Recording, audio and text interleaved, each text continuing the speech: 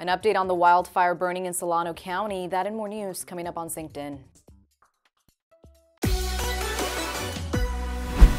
Hey everyone, in case you didn't hear, wildfire started burning near Vacaville in Solano County Saturday night. It was dubbed the Quail fire and it spread out rapidly. So far it's burned 135 acres. And as of Monday morning, CAL FIRE says it's 90% contained.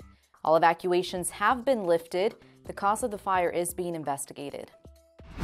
Speaking of fire danger, here's our meteorologist Kari Hall with details on that red flag warning we're currently under and the hot valley temperatures we're going to get this week. Kari?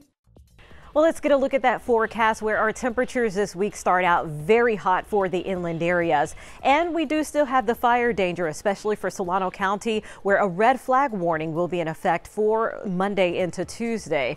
We are going to see high winds and very low humidity, meaning that any fires that do start could spread very rapidly under these conditions. And it's also going to be extremely hot with highs reaching into the upper 90s and even 100 degrees for Fairfield. As we head through the end of the week, more clouds and cooler temperatures for the inland areas, and it looks really nice for the Memorial Day weekend. For San Francisco, we're keeping it mild here with the start of the week in the mid-70s, headed for the mid-60s by the end of the week, but those gusty winds will continue over the next few days. You can always get the latest forecast right here on social media as well as NBCBayArea.com. Thanks, Kari. If you haven't already, make sure to download our free app to get weather alerts sent straight to your phone.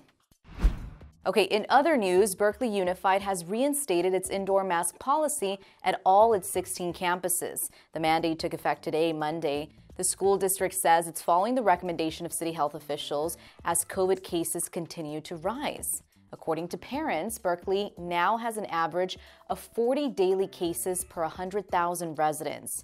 That number was down to 8 back in March. All right, guys, that's all I've got for you today. Thanks for watching. Bye.